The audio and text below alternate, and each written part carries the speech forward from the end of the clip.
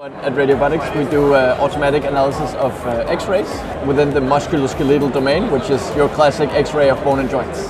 If you break your arm, we'll look at it for you. So right now there is a huge lack of specialized doctors. In this case it's radiologists. There's simply not enough of them to describe the amount of X-rays and medical images that are being taken at the hospitals. So you can have a computer identifying what the problem is. Exactly, so we build machine learning algorithms that can detect diseases in X-rays.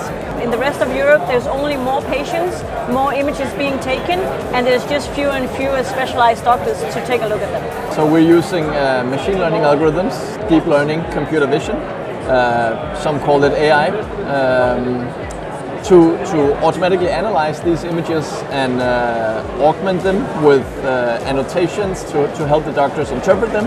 And we also in some cases interpret them and describe them for the radiologist so that they can simply approve or description of the image. The good thing for the technology we are building is that actually the data we need can be fully anonymized. And that means that we don't need to know who you are, where you come from, what you've done before. We just need the X-ray of whatever you have been taking, if it's your knee or your elbows or shoulders or everything. We just need that, and then we need the description from the doctor, right? I think the whole regulatory aspect is actually a hurdle for the whole industry.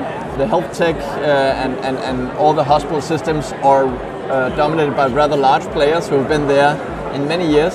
They are not as good as delivering the new sort of way of approaching this, the more disruptive services. If everybody is relying on healthcare innovation, we also need to open a little bit more up towards players like us, and they need to find ways that we can work together as well. If we can cover more different kinds of images and more different kinds of diseases, that will be the ideal scenario for us in 2030. Thank you so much.